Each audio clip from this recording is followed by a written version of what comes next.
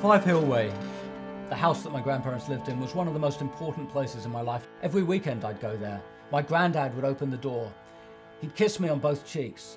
He spoke this patois of English and Russian and Yiddish and Hebrew. And he'd bring me in, and he'd just absorb me into the conversations in the house. After my granddad died in 2010, I've tried to piece together their lives. The result is my book, The House of 20,000 Books. It's a detective journey, a story that takes readers from the 1880s in the Russian Empire, when my great-grandfather, Sasha Abramsky, became one of the great rabbinic figures of the modern world. I imagine it was quite similar to the journey that Edmund de Waal took when he wrote The Hare with Amber Eyes. But this voyage going back into my own ancestry, trying to understand their lives. My grandfather was born in Minsk in 1916, just before the Russian Revolution. 93 years later, he died in London.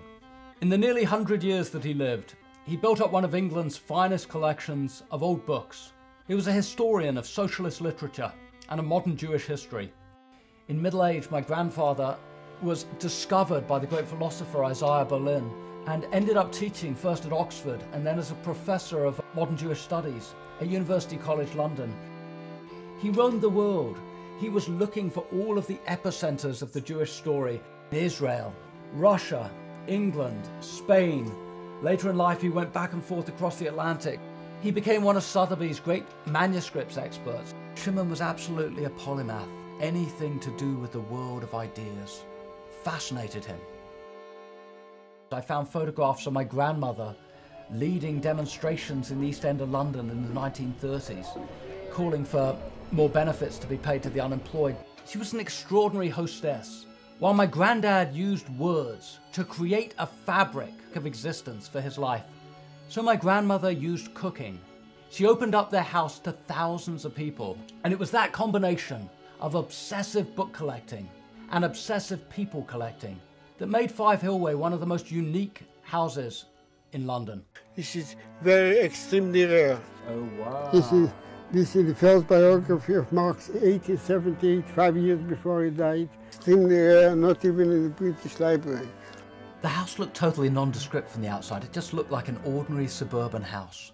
And you'd step inside this wonderland, and it was literally floor to ceiling of books. Every room apart from the bathrooms had books. The airing closets had books. The floors were piled with books and manuscripts.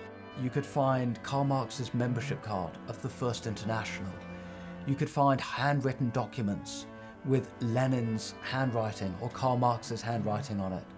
You could go into another room and you'd find first edition René Descartes.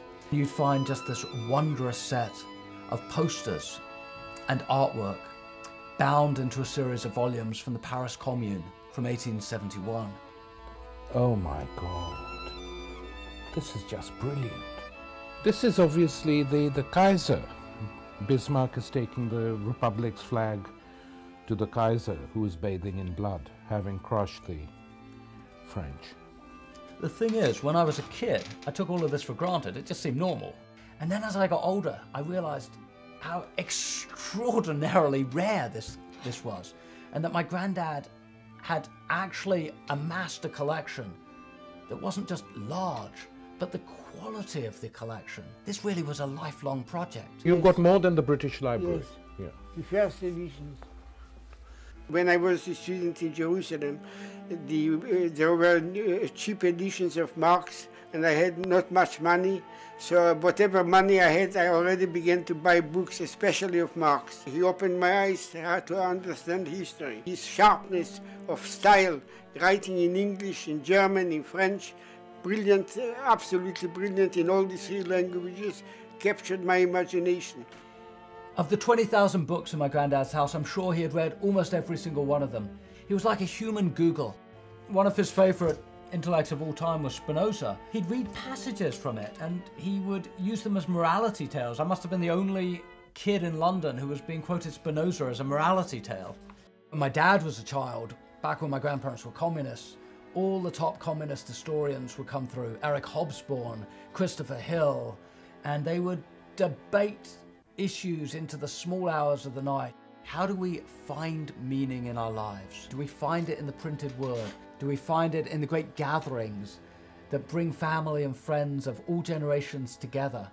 As I wrote The House of 20,000 Books, I wanted to convey all of that majesty and all of that mystery to my readers. I wanted to invite them into that house. I wanted them to feel what it was like to sit at that dining room table and to engage in those conversations. And I hope that as you read this book, you feel that at least in some small way, you have become a part, a guest of Five Hill Way.